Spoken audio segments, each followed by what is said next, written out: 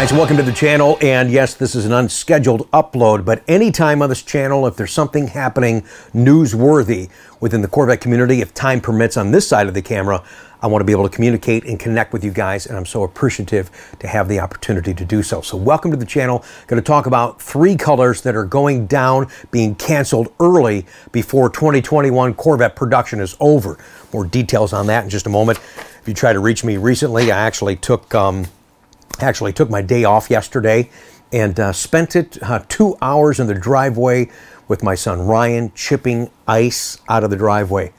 Man, this whole country is a mess right now with this weather. It's unbelievable. Now my arm is just killing me. Then a couple hours later, what did I do? I do what most guys at my age do in the middle of an afternoon on your day off. I took a nap.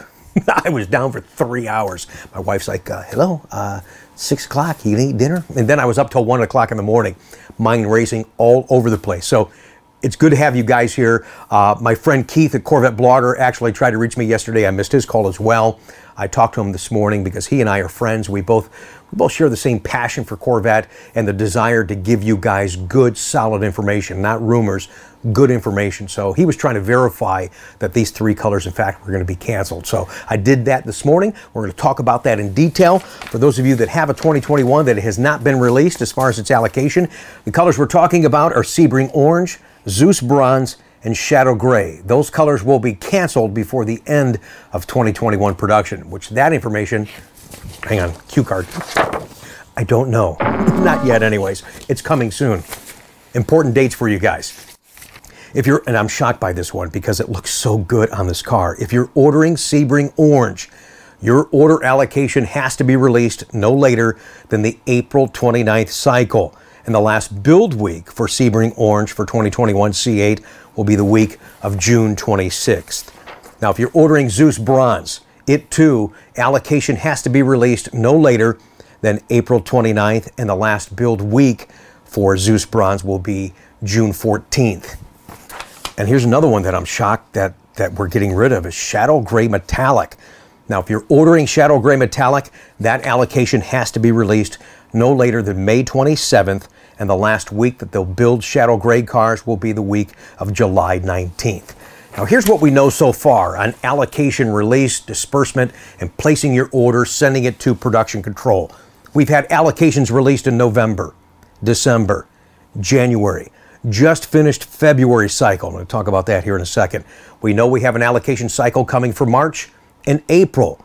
We assume, but now with some of this new information, we don't really know, is there going to be an allocation cycle for May, June, and July? I expect that there will be, but again, not knowing when they're going to end 2021. With them canceling these colors, I suspect the 21 production will probably end on time in the fall or maybe even sooner than they anticipated. With everything else going on, who knows what's going to happen? This could change tomorrow. I think it's safe to say, too, that there is not going to be an allocation cycle for August, September, and October. A couple of weeks ago, we talked about allocations for 21. It very well could be extended, and they could build right through the fall for 2021 Corvettes, delaying the start of 2022. I don't think that's the case. A lot of information yet to be told on that. In fact, okay, sorry about that. I forgot to take the phone off the hook. And now you know why it's hard to do vlogs during the day and why I do come in so early or stay late at night just so I have the opportunity to talk with you guys. So anyways, what we were saying is Chevy is going to let us know soon when 2021 model year will be over. I don't want them to go back to that summertime cycle. I kind of like doing this in the fall because, you know, if they were going to change over in June and July like they normally do, then we'd have 22s coming in July of 21. I mean, that's a little confusing to some folks. I think if you do that in the fall, then it starts to make a little bit more sense. You're ending 21 and kind of introducing a 22 early, but introducing it 6 months early sometimes is a bit confusing, but that's pretty much how it's been. So we're not sure how that cycle and that transition is going to be. As far as the new colors that are going to replace the 3 that we announced today that are being canceled, I've got the internal names of those colors. I can't share that with you from the manner in which I obtain that. I don't want to get anybody in trouble. I do appreciate the folks that reach out to me and did share that with me. And it doesn't matter anyways, because these internal names will never be what you guys buy as far as a retail name. These are some pretty goofy names. They're They're spacey, they're edgy, so we'll stay tuned and see what they are. I don't know what the coloring tones are going to be. I've heard a rumor of one, but again, we'll wait for Chevrolet to make that announcement for 2022. To give you an idea, ceramic matrix gray is a G9F code. If you go into your parts department to order that, like a touch-up paint or something like that, they say, oh, you want the Genesis Metallic? Like, no, what are you talking about? I want ceramic gray. No, it says here it's Genesis Metallic. So the Genesis Metallic is the internal name for the paint with Chevrolet for ceramic gray, but we know it from the retail side, from the marketing side, as ceramic matrix gray. So that gives you an idea, so we'll let you know more on that. So much is going on with the weather, parts supply. There's a number of factors that just make us keep stopping and go backwards.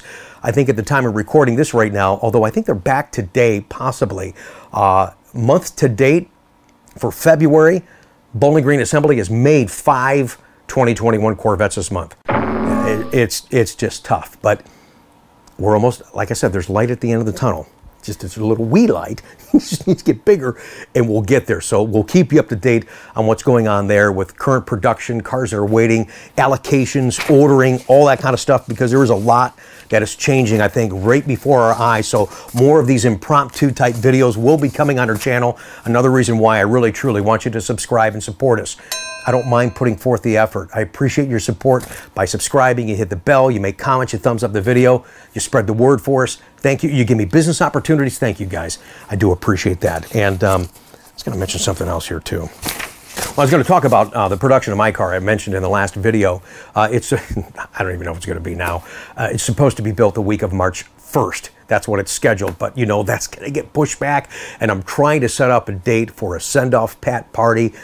What a great honor and a pleasure for me to have as many of you that can make it here. And I know some of you would love to, but can't, just to share in a personal milestone and a great enjoyment for me. Right now, tentatively, I'm trying to do April 10th.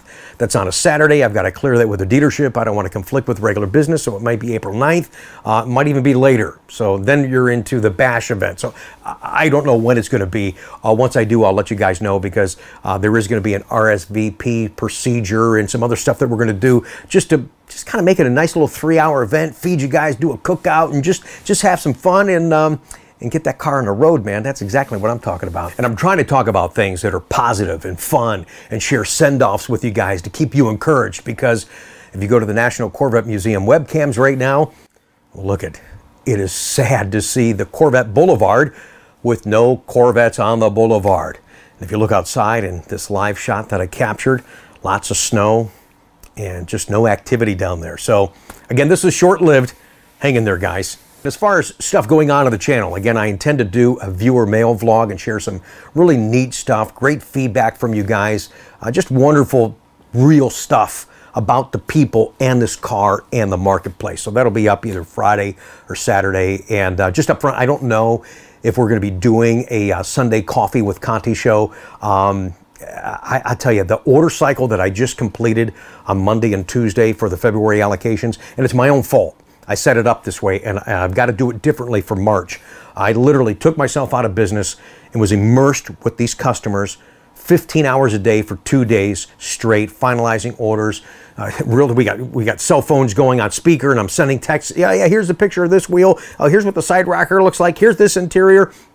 It was exhausting. Fun, but exhausting. But it took me out of business, and I've got to do that differently, because we're going to be into season, and I really can't do that. So I'm going to get a hold of you people that are going to have allocations with us for March and April, basically to get those changes as far in advance as we possibly can, so we're not slowing you or ourselves down. And real quick before we go, and one of the reasons I'm probably not going to do a video on Sunday is when I'm just saying this so you're not disappointed, is I'm fried, man. I'm mentally fried. I've got a lot of stuff shared, some send-offs I want to share with you guys. But yeah, I'm a little wiped out. So a good friend of mine told me, he says, hey, quality, Rick, not quantity. So I appreciate that. And you guys have been more than understanding. So me being gone for a couple of days on YouTube is not a big deal. But I know you count on the Sunday shows. I count on the Sunday shows. But I just don't know. So anyways, I'm just kind of rambling here, talking in real time and real thoughts, just blurting out. So I just wanted to share that with you guys, because like I said, turn the camera on. I simply can't sit here and just talk with you. Before we go real quick, just a quick sad announcement. whether you liked them or not, and because I've got some ties to radio, and I have a desire to be back on air. I just love being in a studio with that mic. But a guy that is basically an icon in the broadcast business, Rush Limbaugh, just passed away last night. And he did some great things in radio. Like I said, because of my radio background, you have immediate respect for that guy, regardless if you enjoyed his show or not. For him to accomplish what he did was amazing. So rest in peace, Rush. And everybody, thank you for taking the time to listen to my Ricky ramblings. But really some good solid information about the colors going down, some new colors coming. As soon as we got some information on that, we'll share that. Production, all that kind of stuff is continuing to change. But again, brain fog. Get out of here. You guys have a great day. I'll see you soon.